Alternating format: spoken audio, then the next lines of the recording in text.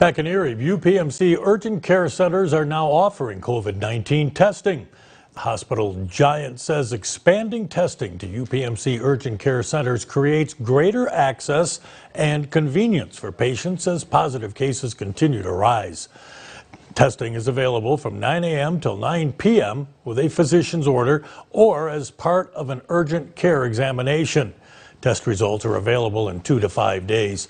Now in Erie, there are 2 urgent care centers, this one in Summit Township, and Summit Town Center, that is on Peach Street, and the other one at West 26th and Legion Road.